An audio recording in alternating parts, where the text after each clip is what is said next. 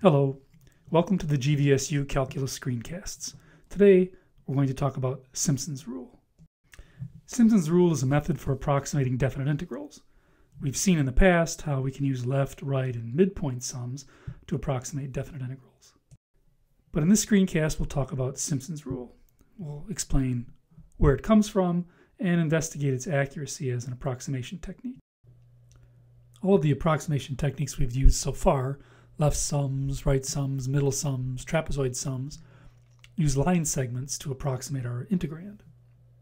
Simpson's rule, however, uses quadratics to approximate our function on the subintervals rather than linear functions. So let's look at Simpson's rule through an example. Consider the integral from -1 to 2 of f of x dx, where we'll use f of x equals 1 plus x over 1 plus x squared. To use Simpson's rule, like every other integral approximation technique, we start by partitioning the interval -1 to 2. In this case, let's do it into two subintervals of equal length. Some notation, we'll let x sub 0 be the left endpoint, -1, x sub 1 the midpoint of this interval, and x sub 2 the right endpoint, 2. Now what we do is we fit a quadratic polynomial q of x through these 3 points, x0 f of x0, x1 f of x1, and x2 f of x2. Here we see the graph of f in blue and the graph of q in red. And you can see that q is a quadratic that passes through the 3 points that we've selected. In the previous slide, we could see that the one quadratic approximation to our function f wasn't very good. But of course, if we use more partition points and more quadratics, we'll get better approximations. On the left in this picture, we see that we have an approximation using 2 quadratics. In the middle, we have an approximation using 3 quadratics, and on the right, we have an approximation using 4 quadratics. And you can see that this approximation using 4 quadratics almost lies entirely right on top of the graph of f, so we should expect to get a really good approximation that way. Now let's go back and examine this situation a little bit using that one quadratic approximation that we saw earlier. If we were to do some algebra, which we're not going to do here, we would see that if we integrated from -1 to 2 that quadratic q of x dx, we'd end up with the expression 1/3 times f of x0 plus 4f of x1 plus f of x2 times delta x over 2, where delta x here is x2 minus x0. And the reason for the delta x over 2 is that, remember, we had to choose that midpoint of the subinterval to get a third point to fit our quadratic through.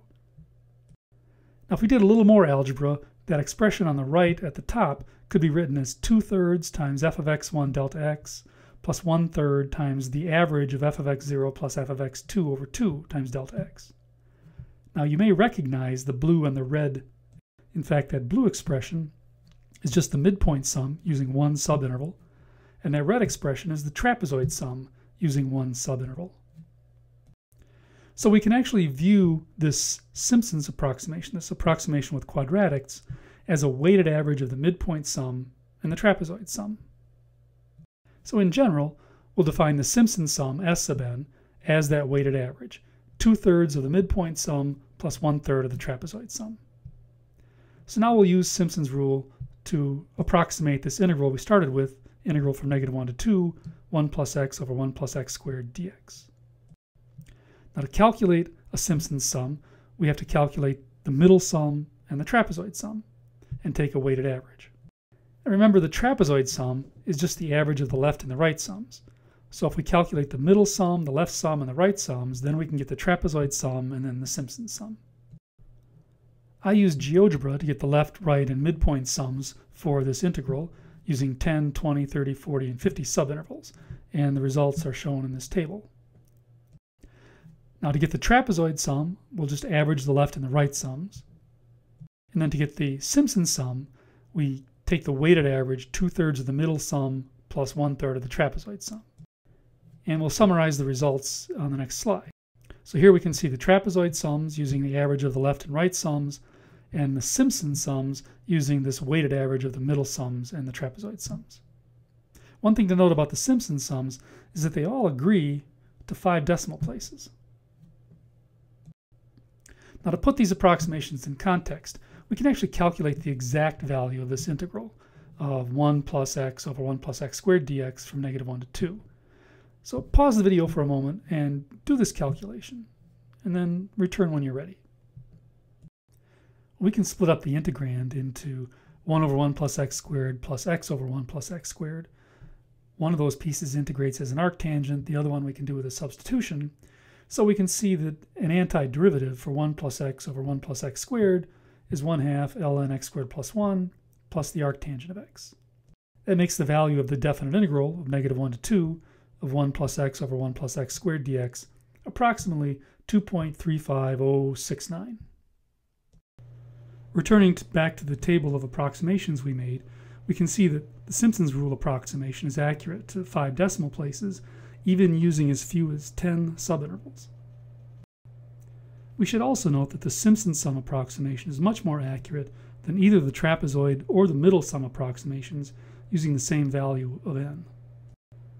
One of the reasons that the Simpson sum approximation is better than the trapezoids or the middle sums is that we're using quadratics to approximate the integrand rather than line segments, and it's generally much better to approximate a curve with another curve than with a line. Also, with the Simpson sum approximation, we have to split each subinterval in half to find that quadratic, so that effectively doubles the number of subintervals we use when calculating a Simpson sum approximation. So in the end, we obtain a much better approximation with the Simpson sum than with our other approximations, and it only involves just a little bit of extra work. Well, that concludes our screencast on Simpson's rule, and we hope to see you back here again soon.